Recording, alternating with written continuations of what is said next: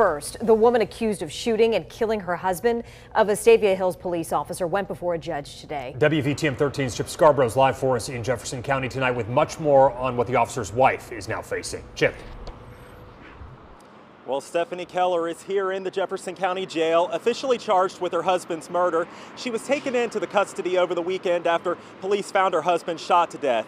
Now, we were there this morning as Keller, seen here wearing a green and white striped jumpsuit, walked into the courtroom to learn she's formally charged with murder in the shooting death of Vestavia Hills police officer Andy Kimbrell. Kimbrell spent more than 15 years with Vestavia PD.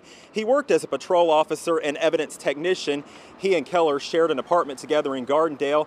That's where police say the shooting happened late last week. Officer Kimbrell was taken to UAB, where he later died.